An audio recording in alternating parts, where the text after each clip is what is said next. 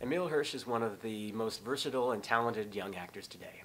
You saw him in Into the Wild, directed by Sean Penn, which to me is one of my top 3 films of all time. I'll just say that right off the bat. Because, yeah, I know. But it was incredible. That and the fact that you could go from being Christopher McCandless to being Speed Racer, and then playing an activist in Milk.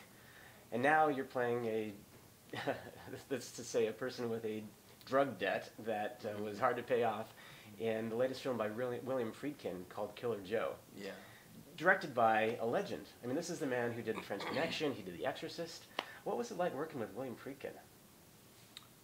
Well, my first experience with Friedkin was they had reissued The Exorcist into the theaters in Los Angeles. So I went to, I think it was the Mann Village in Westwood, and I saw Exorcist.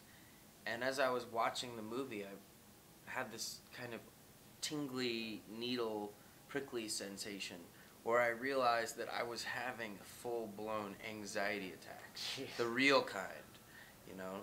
Seriously. And I contemplated and I was in the middle of the aisle. So it was a far of the row. So it was a far walk to get to the aisle. So I kind of looked and I realized it would be very difficult at that moment to go and escape the theater. But I'd never had a movie scare me so badly before, as an experience, and never before, never since. So there was a little bit of dread to a certain extent, and then, but it was an amazing film, and it speaks to the power of the film that it had that reaction from me. So my first meeting with Billy was after they had sent me the script and they told me that he was directing it. And it was at his house. And he lives in this kind of crazy mansion up in the hills. And he's got this office. And he came and kind of greeted me. And I didn't really know what he'd look like or what he'd sound like or the cadence of his voice so much. And he brought me into his office, which is kind of a gothic kind of office. I would guess, coming from him. Yeah, there's something very, like, there's this twisted artwork, and it's kind of dark, and it's just stacked with books. And we had this kind of intense conversation, and he had this really direct way of talking to you with these kind of thick glasses that he was wearing, and he just kind of seemed like a mad scientist. But he spoke about the film and the characters and the screenplay in a really just brilliant way that comes with having so many years of experience and the special touch that he does. I immediately knew, you know, that I was in the hands of a master, and that it would be an incredible opportunity to get to be a part of the film. But some of the things that he was looking for, you know, was just spontaneity, and especially because the source material was a play.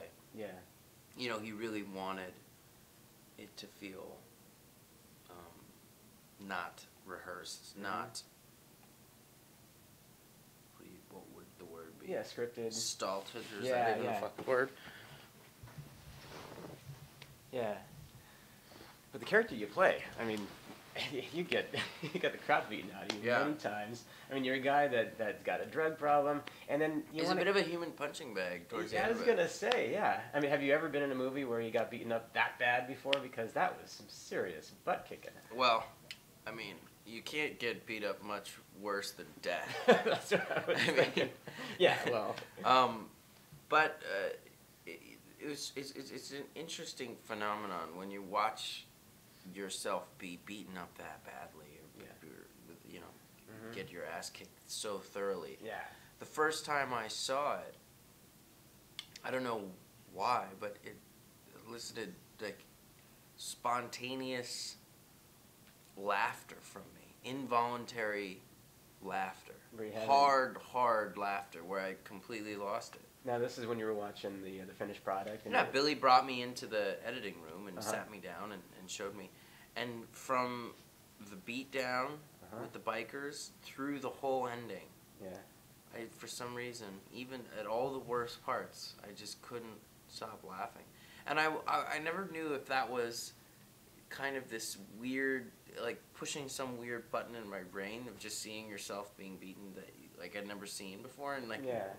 you know, if it was like some, I don't know, like cynical self-punishment gratification kind of thing. I couldn't tell exactly what it was, but for whatever reason I started laughing.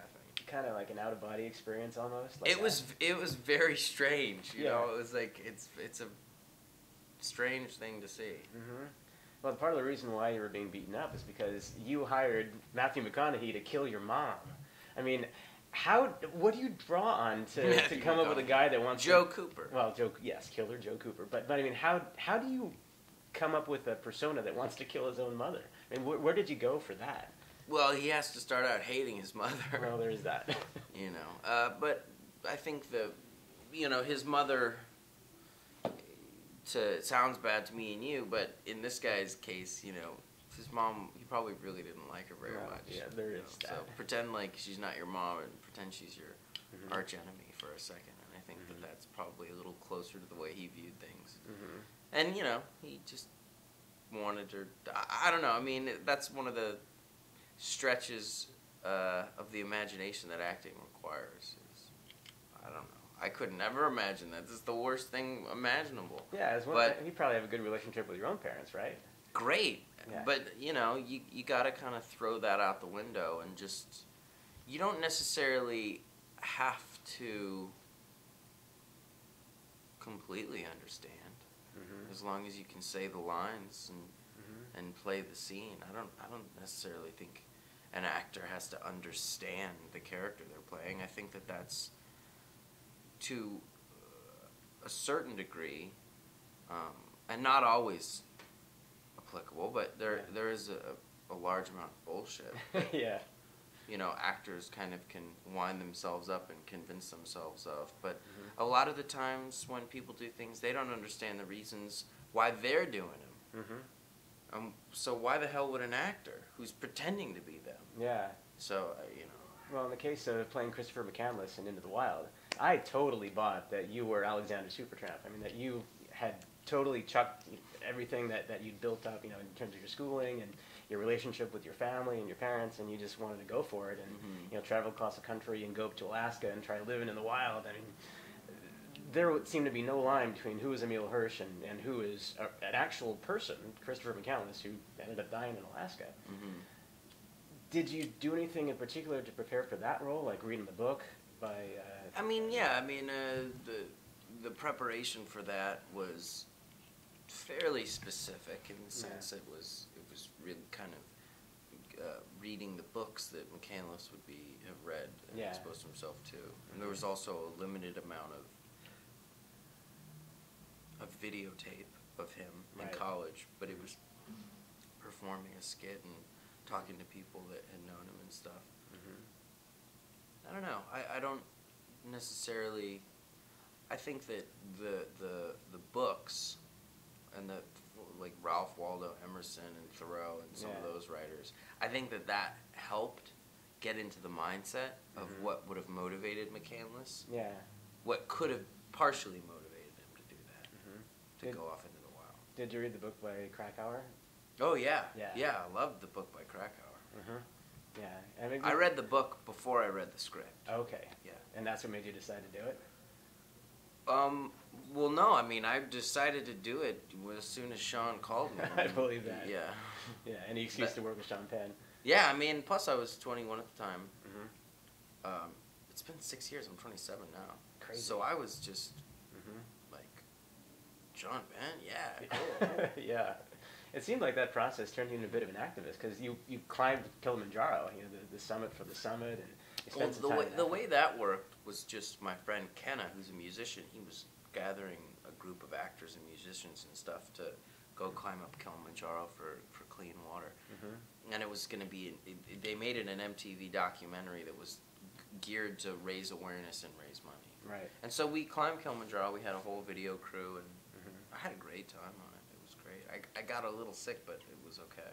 Altitude sickness? Or? It's just like kind of just crazy, unsanitary living. You know? Just kind of got a little infected, but they pumped me full of some antibiotics, and I limped up to the top. And then the times that I had gone to the Congo, I went to the Congo and Zimbabwe. Yeah. On 2 separate trips with Oxfam America. Well, the Congo's intense. I mean, anyone who would go there, I mean, man, you don't know what you're going to The Congo is actually a bit of a funny little story because I had planned on going to the Congo. Oxfam had invited me, and I got to know Oxfam America, their Oxford Famine Relief Institute or something. They're based in England, but they branched out across the world. So after Into the Wild, where McCandless had given his life savings to Oxfam, they invited me on this trip to Congo, of all places. Right. And I'd read the Michael Crichton novel. So, oh jeez. I didn't know what to expect, but it was supposed to be with a few other actors. But they all canceled. One of them a couple weeks before, and one of them on the way to the airport. I got the call, which told me that this actor had decided not to go. Yeah. So I thought, well, I'll just go anyway.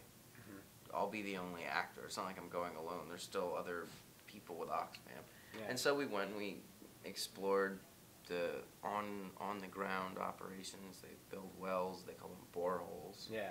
These big kind of metal screws in the sky. These little irrigation systems and sanitation systems. They really do a lot, and it doesn't take much of that type of kind of. Some of the technology is relatively simple, especially to clean water. You can clean water. There's a lot of really brilliant methods to clean dirty water. But it was able to see that, and you might wonder, well, why would an organization like Oxfam give a shit about an actor going to somewhere? But the truth about it is that they want people like me or other people with any kind of public profile to go and then talk about it. Because most people don't really know what it is. Right. And you don't usually want to listen to some nerdy, nutty professor talking about stuff like that. How do you think the trip changed you? I don't know. Yeah. I've been to Africa several times with World Vision and done similar things and saw the building of wells and that sort of thing. And we sponsor thousands of kids who were there through my radio program.